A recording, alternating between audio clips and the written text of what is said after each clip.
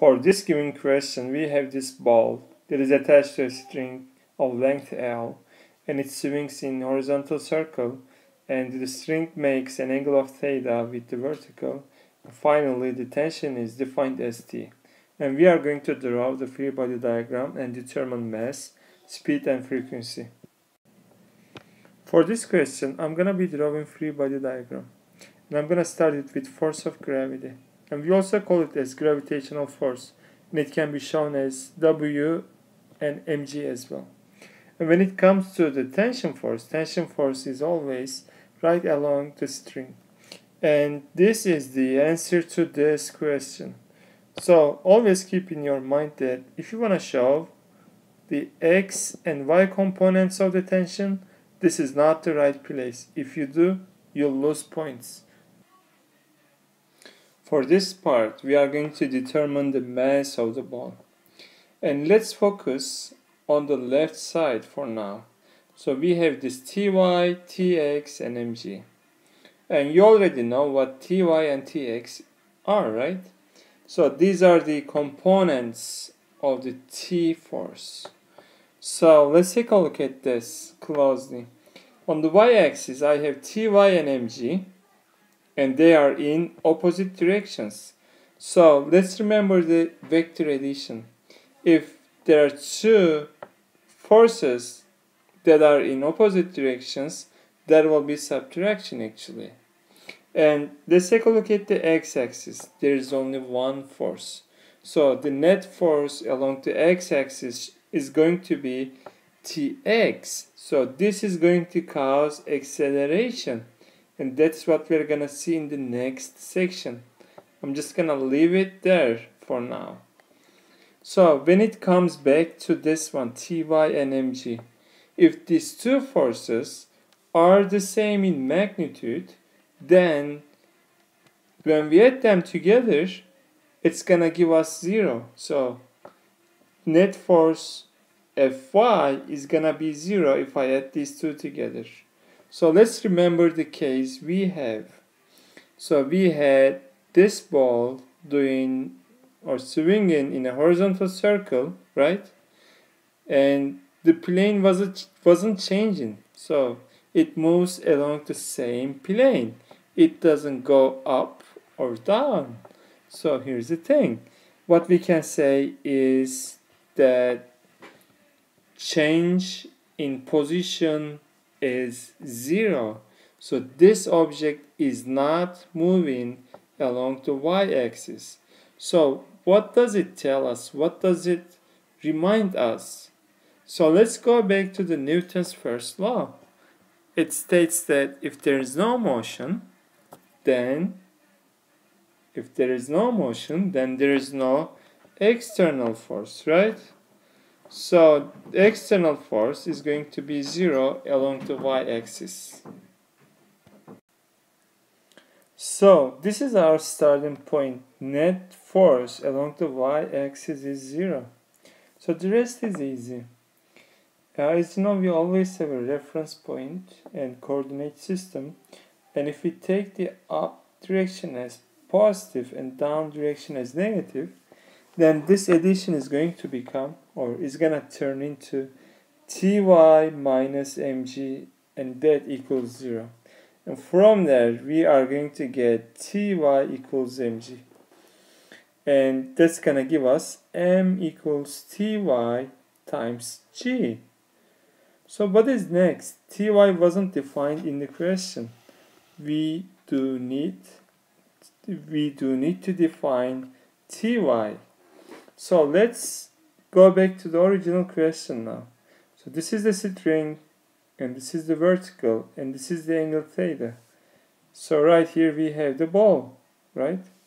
Let me change the color. And this is the tension force. So this is the x component of the tension, and this is the y component of the tension. Just remember, if this angle is theta right here, then this angle is going to be theta as well. So let me just draw that. Here we go.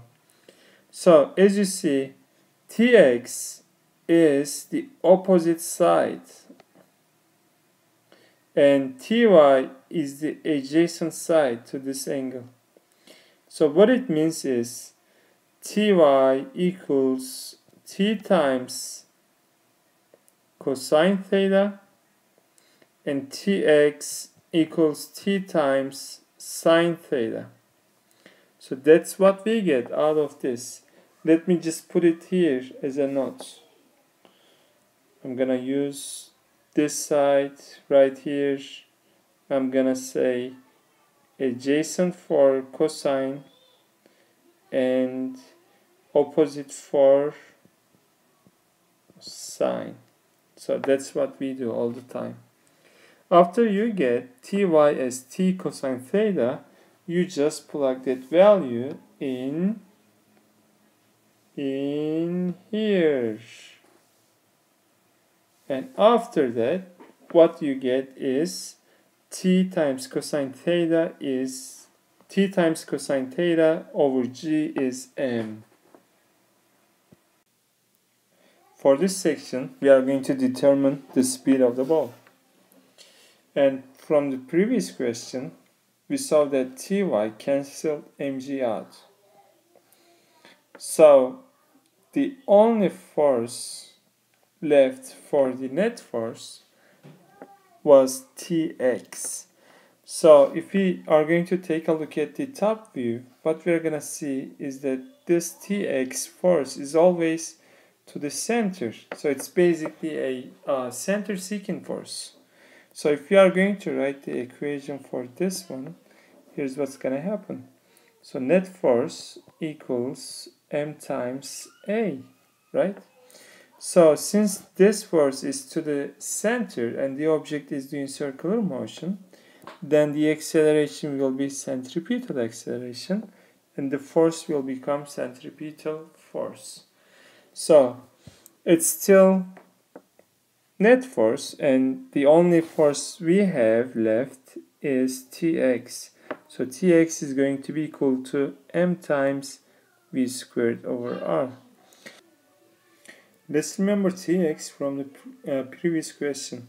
So Tx is T sine theta. So let's put that in there. I'm going to choose this one. T sine theta equals m. We already figured out m, and m is T cosine theta over g, and v squared over r. So can we figure out r? Because r is not given in the question. So we need to write it in terms of L and theta. So let's take a look at this. So this is what we have. This is the L, the length of the string.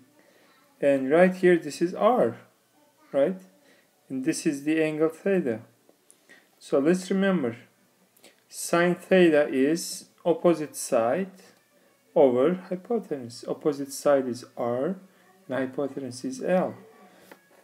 Since we are looking for R from here becomes L times sine theta.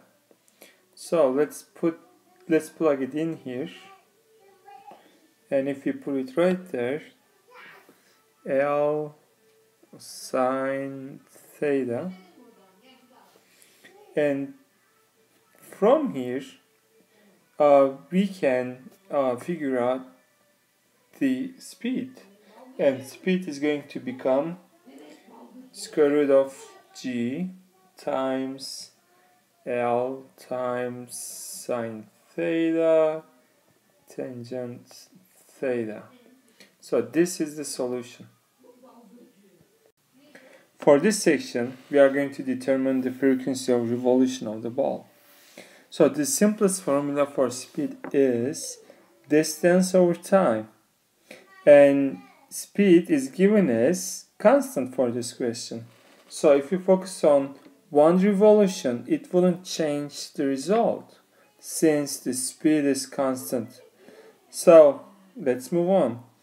Distance is 2 pi r for one revolution, and the time for one revolution is t, period. So period is time for one revolution. So speed becomes 2 pi r over period. And just remember, period is 1 over f. If you plug that in the formula, what we're gonna have is that v equals 2 pi r f, and from there f becomes v over 2 pi r, and from there when we plug in the givens and the values we found, we are going to get this result. Here is the final question. When the string breaks as the ball swings in its circular path, the ball is going to have horizontal initial velocity, but later it's gonna follow a parabolic path. Thank you for watching.